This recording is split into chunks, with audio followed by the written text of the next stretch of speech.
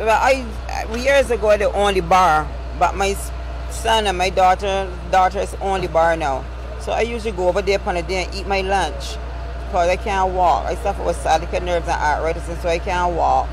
So I goes over there and eat my lunch upon the day. That's where they put me upon a day to eat lunch. So I was there eating my breakfast and lunch together, and I hear this rumbling coming. So I see this thing flipping through the air, coming at me, but I can't move because I didn't have my walker to move. And I just see the thing come along, this car line right side of me, and I see the driver get out and walk away. That's when I get up front side, try to get front side of the table to move away.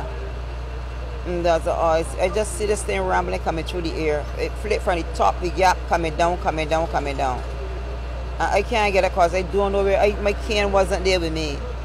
So I can't move. To get nowhere. It's only when the driver get out of the car I realize like you still there sitting down. So something, I don't know if it's the car or something hit me on my feet, on my foot. I don't know what it is that hit me. So I just then try my son, then come and shout me and my grandchildren and bring me out. So that's how I get out of there. Because this is a serious matter here. I mean, if God was with me, because the car I here and the car right there, you can see. I don't know. I'm still in shock because I feel so bad. My heart just panting all the time. I just feel real bad. And the thing about it, my children come, they call it, they're going to work, they come want to open the shop.